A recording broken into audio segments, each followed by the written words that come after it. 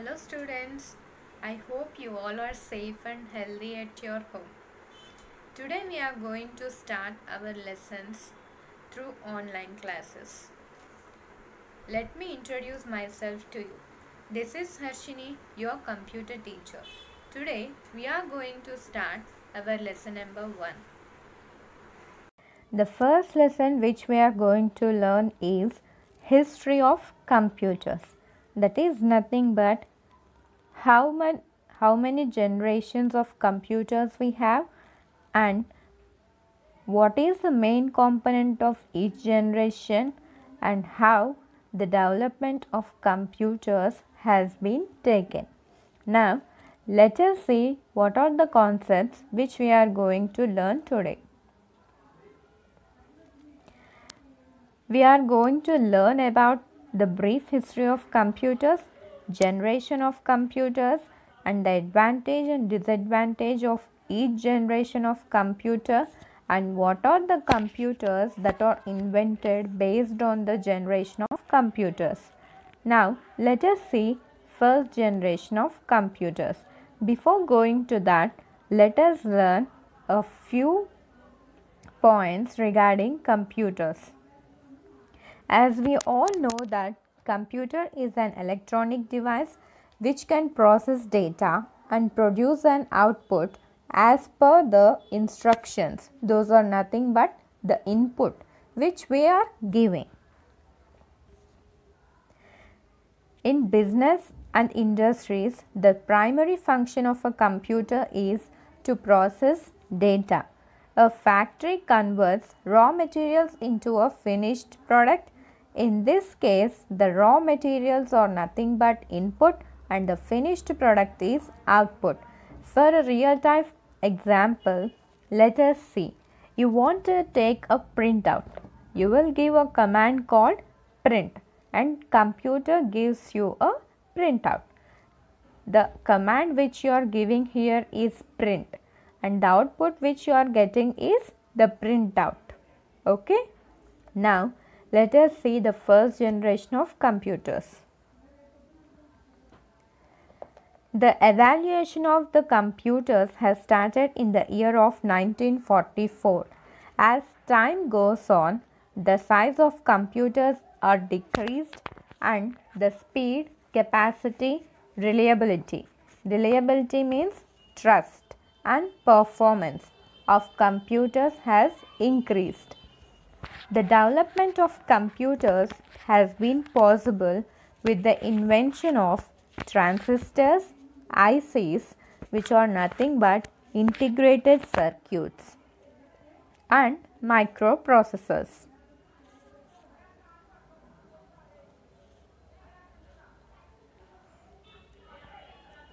Depending upon the technology, the computers are classified as 5 generations of computers.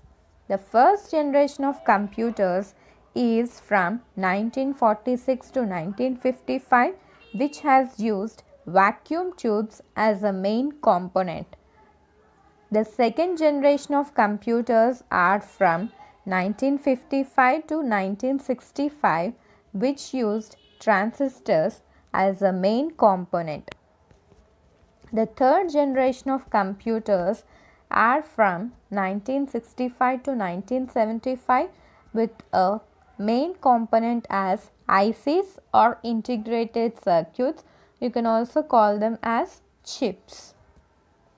The fourth generation of computers are from 1976 to 1988 and the main component used here is large-scale integration and microprocessors.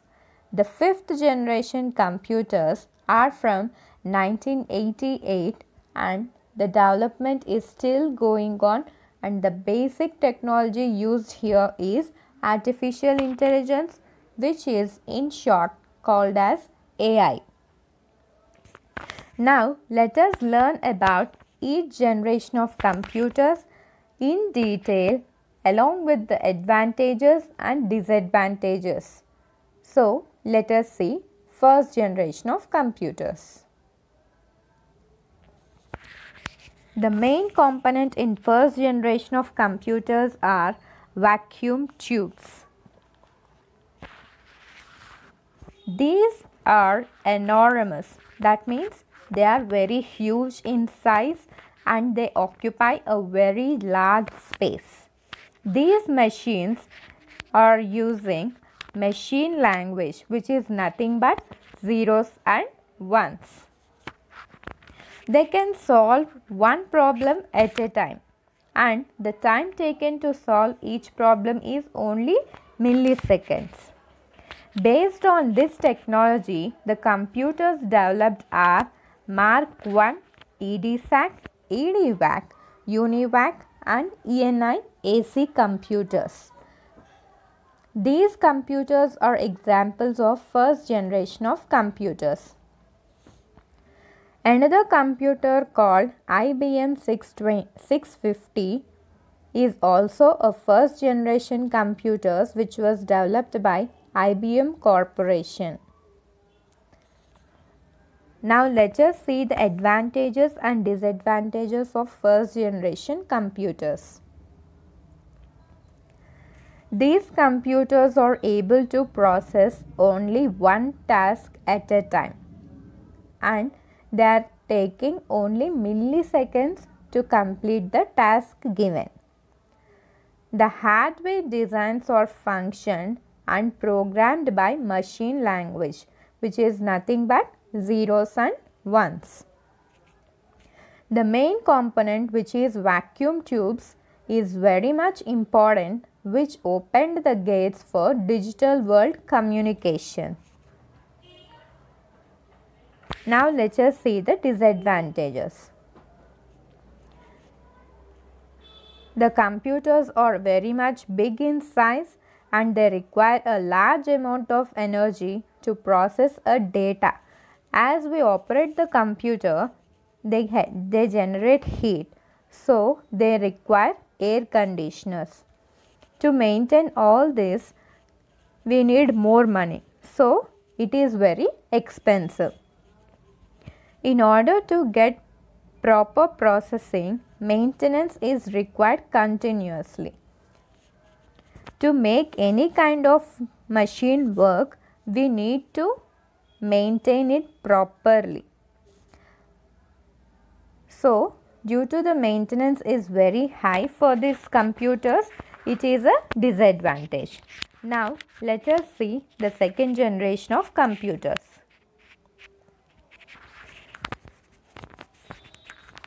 In second generation of computers, the main component is transistors.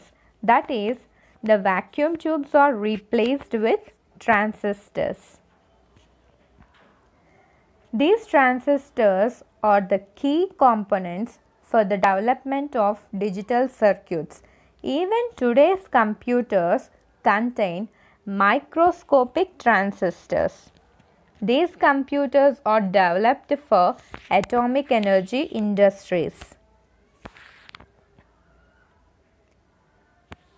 Examples of this generation of computers are IBM 7074 series, CDC 164 and IBM 1400 series. Let us see the advantages and disadvantages.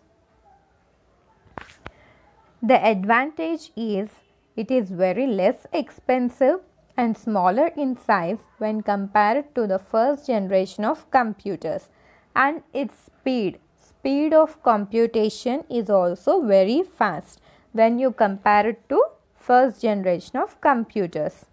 Lower power consumption and less heat is generated. As you observed in the first generation of computers, large amount of heat is generated. So here a less amount of heat is generated when compared to first generation of computers. The vacuum tube technology is very much important, which opened the gates for digital world communication. Languages used in this generation computers are COBOL and Fortran.